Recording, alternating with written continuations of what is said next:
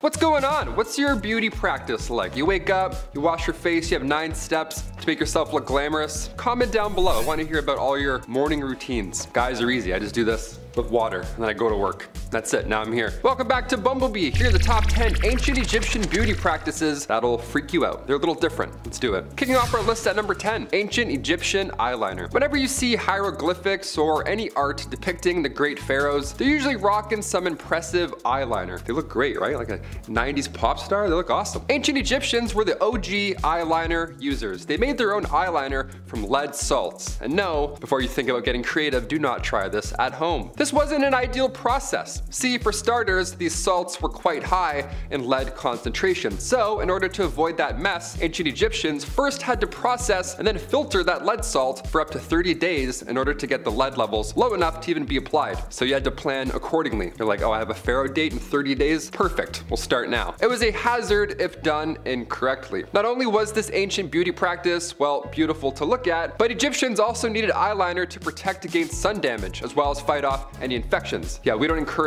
rubbing lead on your eyes today. We have a few different methods on, how to look good.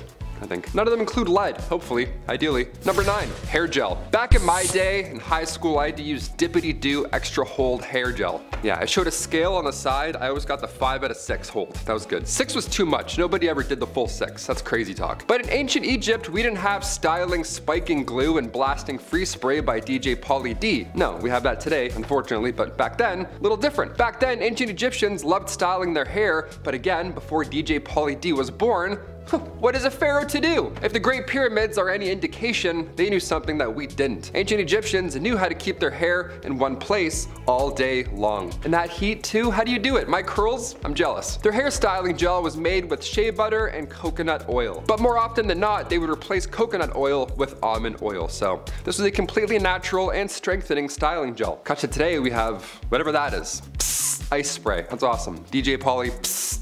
No. Number 8, coffee scrub. I love coffee. I don't think I love coffee enough to do a coffee face scrub, but hey, never say never. I'll try anything once. Ancient Egyptians would use coffee scrub to reduce inflammation, improve blood circulation, and since it's a ground up material, it's gonna remove those dead skin cells at the same time. Next holiday season, grab your aunt some coffee scrub. Just tell her how it reduces puffiness, improves the skin's texture, all that good stuff. It'll give you that youthful pharaoh look that you've been going for, you know what I mean? Merry Christmas, here you go, coffee on your face. Using grounded coffee powder to exfoliate your skin sounds like a new idea. It's certainly a hot trend today. But before TikTok, ancient Egyptians already knew these benefits. Damn, I'm gonna get a coffee scrub. Maybe I'll do it. I don't know. After I'm done this cup, I'll just rub it on my face at my desk and see what everyone says. Number 7, dead sea salt. You'll never feel more alive than when you use dead sea salt. Here we go. Ancient Egyptians were ahead of the exfoliation game. Dare I say, they invented it. Not only were coffee scrubs a necessity, but salt from the Dead Sea was one of the most popular ancient Egyptian skincare products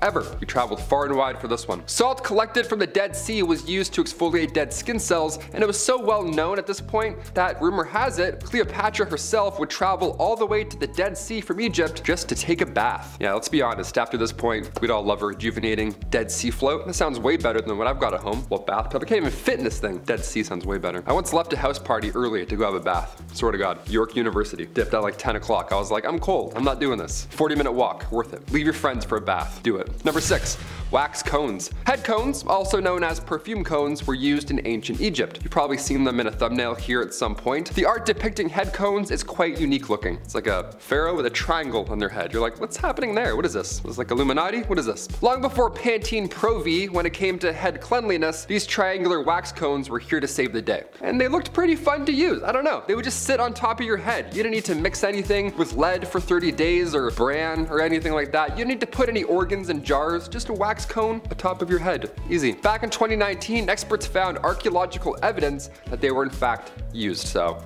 yeah, not just a glyph. Real life history. So I have to bring this up. Men and women alike would wear this cone, and your body heat would slowly melt the wax cone down and through your hair. The cone itself was made of oils, fat, resin. It would be placed on their wig or directly onto your head, and it would keep melting and refreshing all day long. It's like a little candle almost. A nice little human candle. Nice little Egyptian man candle. As fascinating as ancient Egyptian culture is, I don't think anybody misses wax cones. It's a little easier nowadays. I'm too tall too. I can't have a wax cone. Are you kidding me? It would hit this mic. No way. Number 5, fake beards. I can't can't grow a beard, so maybe I'll just start rocking the fake one, you know, like Hatshepsut. Long before Cleopatra, Hatshepsut was the first woman to obtain power as a pharaoh. She was the 6th pharaoh of the 18th dynasty. There were just a few that were women in total, but during her reign back in the mid-1400s BC, following the death of Thutmose II, she was determined on being portrayed as a male. The pharaoh, fake beard, the massive muscles, historians believe that this was all done as an act of politics. After her passing, come 1458 BC, her stepson took the throne,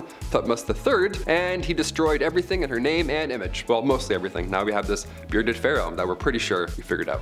Number 4, acne. Ancient Egyptians came up with an interesting method on getting rid of those pimples, that's for sure. Remind you, this was long before Dr. Pimple Popper was ever a thing, so again, creative. Physicians back then discussed pimples as these elevated spots with black tops that can plague your skin from 4 to 5 years. And by squeezing these spots, you force out the maggot inside. Yeah, blackheads were called maggots back then. Imagine your partner, hey, can you get this pimple on my back? Yeah, I think I got some maggots in there. I don't know. I'd be sick. See ya, now we're single. They would refer to severe cases of acne as maggots that lie in a bed of roses. Hey, if a physician ever told me I had maggots that lie in a bed of roses on my persons, I would faint. That's the scariest news I've ever heard in my life. That's some bad news, man. Dermatological disorders were thought to be human skin taking on the properties of animals. Yeah, oh, you have acne?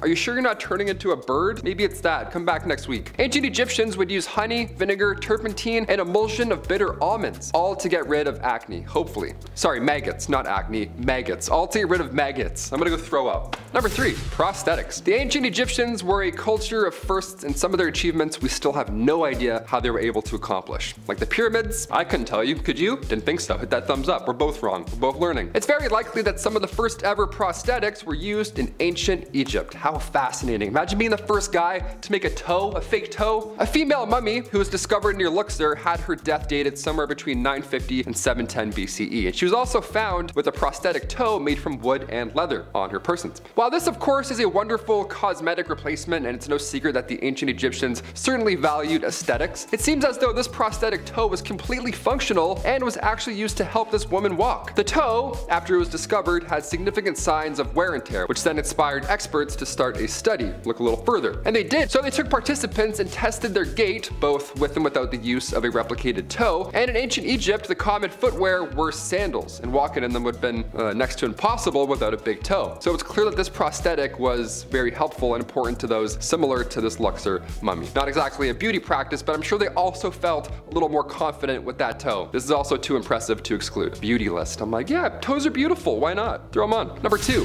henna. I got henna done a few years ago and I totally blanked. I forgot that it lasted longer than like 2 days. I was like, day 4, I'm like, what's going on, man? Is this permanent? While on one hand, pun intended, it is beautiful, ancient Egyptians' use of henna went beyond style and beyond imaging oneself after the gods. See, henna also has cooling effects on the body, and ancient Egypt was quite hot. It was used by ancient Egyptians to color their hair and fingernails in shades of red and orange. Now this exact shade also provided comfort on hot days. Come back with some henna. Kind of nice. It lasts longer than a few days though, just so you know if you want to get henna. It's important to know. That guy did not tell me in Greece. No, he did not. And finally, number 1, deodorant. When it comes to deodorant, today we listen to the Old Spice guy. He's always whistling about something new. But long before he was born, ancient Egyptians used ostrich eggs for deodorant. They made perfumes and oils, this is commonly known, but they were also the first to use any type of a deodorant, like underarm deodorant. It was so impressive. Ostrich eggs mixed with a little fat and tamarisk and tortoise shell and then nuts, mix them all together and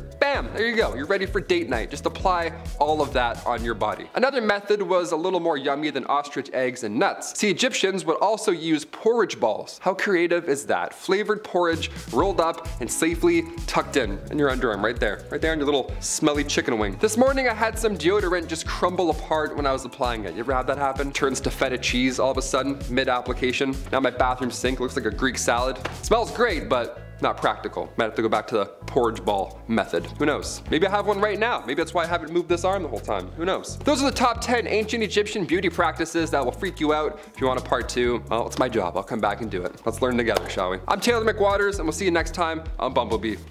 Bye.